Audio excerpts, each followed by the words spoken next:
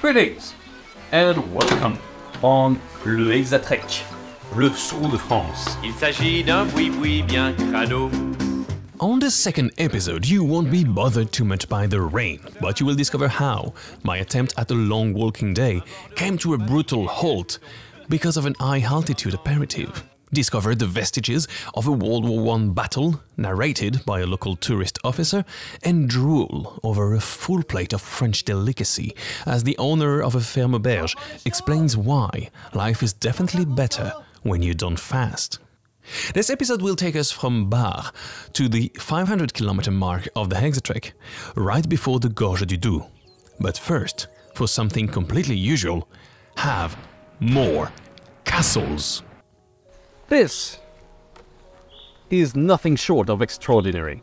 Castle is called the Castle Ramstein, and it's being taken care of by a bunch of volunteers. And this bunch of volunteers had the fantastic idea to install this little cafe. It's just lovely. You have a view of the valley and another castle, and you have the castle showing you it's welcome. And on top of that, you have a logbook. I love logbooks. You can say that you passed, and that's, I think, cool.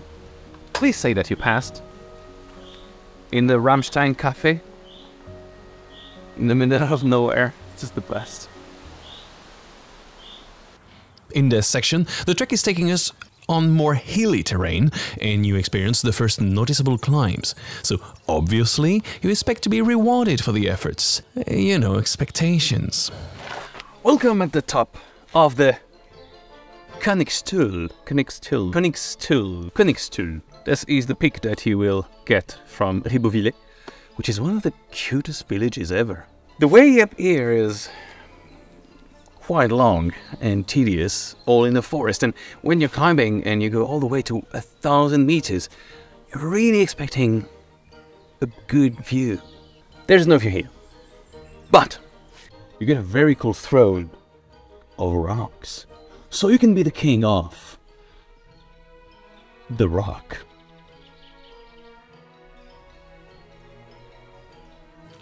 This disappointment spawned a very silly idea in me. I had a silly idea today. Waking up extremely early and deciding to walk 37 kilometers. Yeah, like it's reasonable for me. 37 kilometers. 37? 37 kilometers. Oh, me.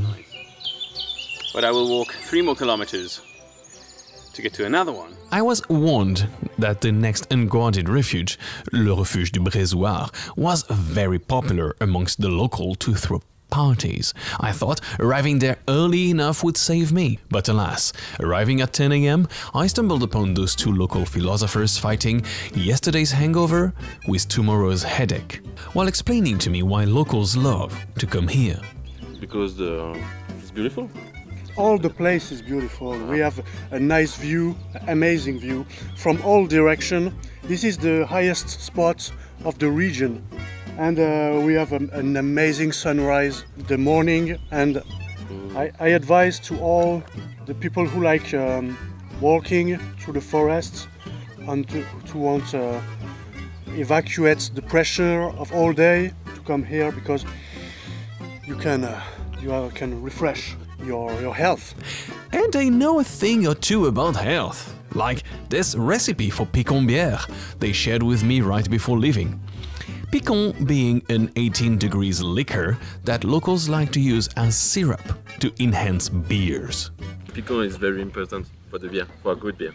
To know if your picon is at a good density, you can you serve you in a glass, and you take your finger like this behind your glass, and if you see the finger through the glass, it's not good. You must need more picon. Yeah, you exactly. Can't see your finger. It's not good. Now that I had drowned my 36-kilometer attempt with a sun-warmed 1664 beer, I took it slow again. And right before arriving at La Tête de Faux, I encountered randomly a local guide that could explain to me the importance of this place. It was an important place during the First World War, during which a lot of people were killed. When you will arrive in this area, you will see some traces. There are two feelings. One is the feeling of nature, the beauty, and the other one is to go back in the past and to remember the tragic episodes that took place in this area. So you mean that since the First World War, what we see behind you, the walls and all of that, has been kept intact? Yeah. Wow. Yeah, little bit down the hill there is a cemetery in the middle of the forest. So it's another place which capture your attention.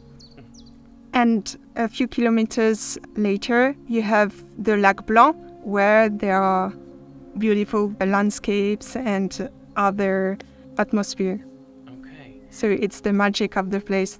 Those different atmospheres in a little bit of time. This marked the end of the dense forest as the trek started to reach the high Vosges. There, I had the fortune to meet several locals that were going my direction. So we created a short band of misfits to tackle the climb of the landmark of the area. What you see behind me is the Grand Ballon des Vosges, which in French means the big bowl of the Vosges. It's named after, well, you get it. It serves as a weather forecast system, and also, if you ever want to be a criminal mastermind and live in the 60s and fight James Bond, this is a beautiful place to have a lair. I was so happy to be with people that could share accurate info on what was around. So, there is an erratum, because apparently Daniel here, who is the local of Les Vosges and he knows everything, he's climbing everywhere, he's all the time in the mountains, he knows everything. He's playing the guide for everybody. He told me, this is a meteorological station. This is actually his voice, he sounds like that. But no, he just checked, and what is it? I'm nice. It's actually a radar to check air control or whatever, in case, I don't know, Chinese MiG would come here and try to invade us or something. So we're ready in Les Vosges. And to add to your knowledge, just know that this long staircase that there is just in front of the Grand Ballon, and that seems to just disappear into the ground, is actually here to mimic the tail of a comet, the Grand Ballon being the comet head. Now, reassured on our nation's impenetrable air defense system, I continued my solo walk. Not so far, I discovered what makes one of the biggest appeal of the region, the Ferme Auberge. The Ferme Auberge is a nice place where you came after a long day of hiking. If you want to eat something, or if you want just one beer, or just eat a little thing with for your friends, and that's it. So do you produce what you're selling in here? Yes, we are meat producer. Yes, and we cooked everything we put. Everything we cooked is in relation with our production. Un peu de pain? Il l'a pas mis? Ah oui, mince! Merci. Hein? If you are a hiker and you just arrived after a long day and you want to eat here, what kind of food do you serve? Like, what kind of meal can you do? You can have a meat pie with smashed potatoes. You can have white cheese. You can have un gratin fromager. Potatoes with a lot of cheese on top of the potatoes, and that's grilled. That's sweet. Schnacka, something that's only in Alsace we make that, and it's not possible to pronounce in English or in French because it's a particular language. Okay. This Ferme Auberge is run by Guillaume and his family, and they are only using their product or the ones of local producers. A really nice job with a view. After all the explanation of Guillaume, I couldn't resist, and I went for an actual full plate. It is a little bit of everything. You have the mashed potatoes, the moi that I can't pronounce. It's extremely cold and refreshing. His pie, the tourte that he made himself, and some cheese and all. It's just fantastic. Despite being quite full that day, my appetite for local products got satisfied again when I spotted a local brewery a few hundred meters off trail. Oxel Beers has been installed here for a few years, and Lois is making several kinds of beers by himself. He was nice enough to show me the whole process and to have a degustation in the end. Enough to gather courage to face the most boring section of the HexaTrek yet. This is 70 kilometers of nothing in the sun, and you can basically camp nowhere. Or, I mean, legally camp nowhere. So I'm going to try, and for once I can have somebody filming me, so I'm enjoying that. So boring, in fact, that I didn't shoot anything, as they were just roads and urban areas with closed shops. So in the meantime, have an earlier point of view, and me eating while staring into France.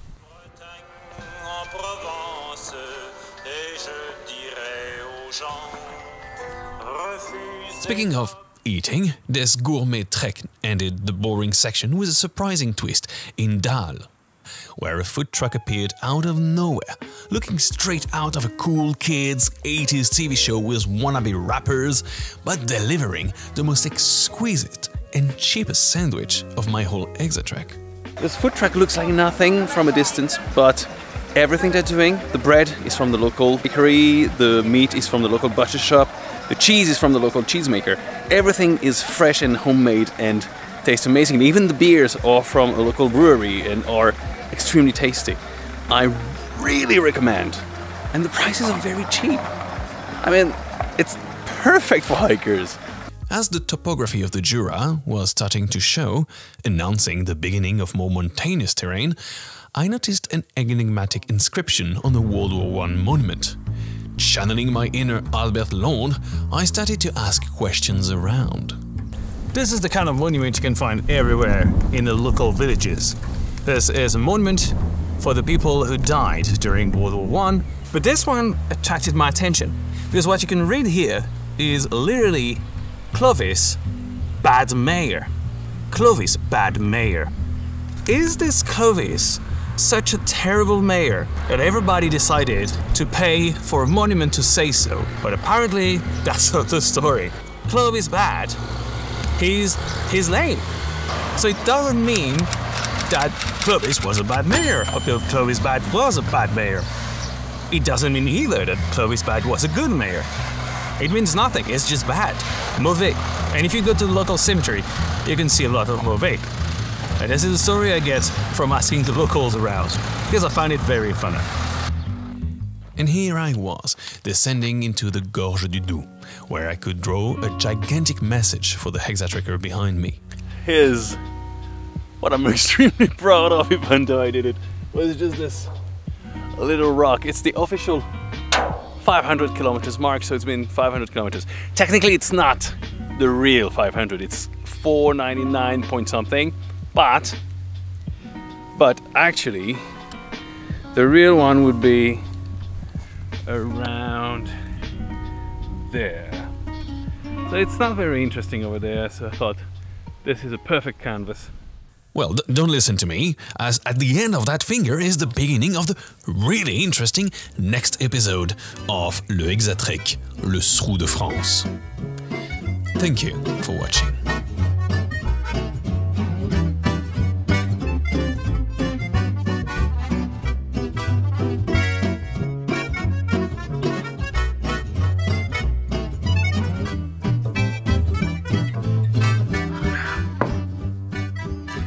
Thank you guys. Ah, that's insane. That's a lot of people. Viens poupoule, viens. Quand j'entends les chansons, ça me rend tout polisson.